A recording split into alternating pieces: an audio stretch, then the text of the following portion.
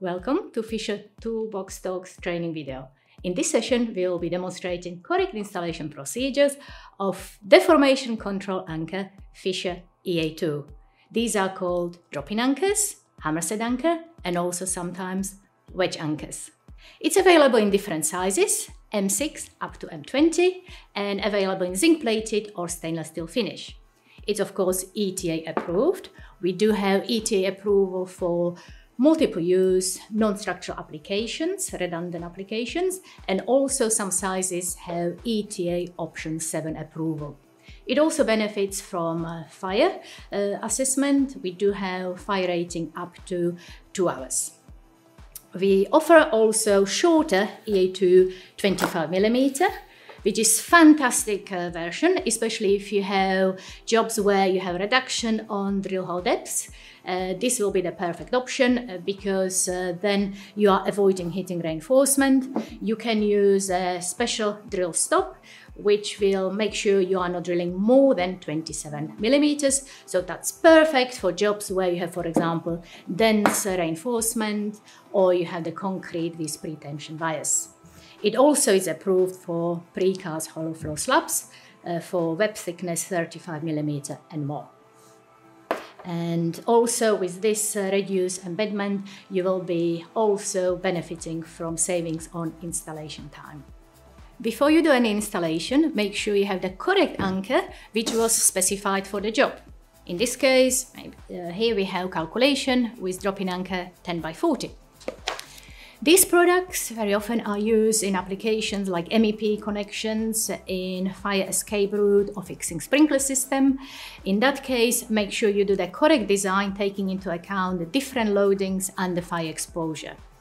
These can be very different to loading published in a catalogue.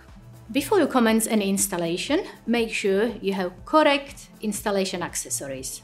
These are specified on a box.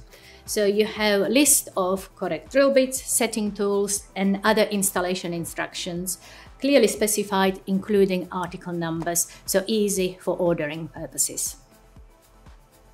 So before any installation, make sure you have correct PPE. First step of correct installation is drilling. Make sure you have PGM quality mark, so your hole is of correct tolerances. Also double check the drill is not worn, so check the worn mark on a drill.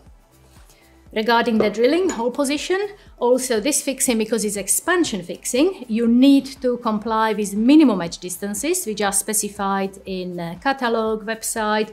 With this fixing 10x30, the minimum allowable edge distance is 140mm, so make sure you are not putting fixing closer to the edge than this. Regarding the drill hole depth, it is specified on a box. So for this anchor, the minimum drill hole depth is 33mm.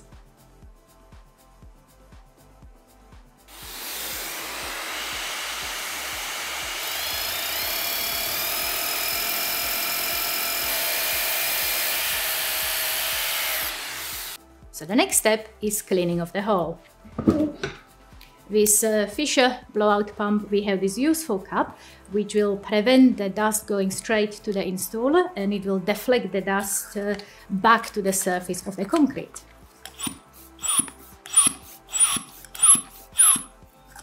When fixing is inserted, and now we have to set the fixing using the correct setting tool. For that, you will need also the clap hammer. The fixing is set correctly when you have the marking on a rim of the fixing, so-called witness mark.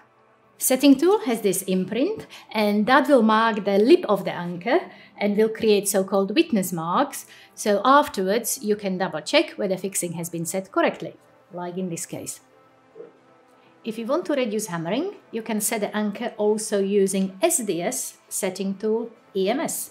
Just remember, this setting tool will not create witness mark. And when the fixing is set correctly, you will connect your either M10 drop rod, observe a minimum and maximum insertion depth, which is between 10 and 14mm. And if you are clamping the bracket fixture with your M10 bolt, make sure you apply correct installation torque, which is 8 Newton meters. So as a quick summary, before you start, make sure you have the correct anchor as specified.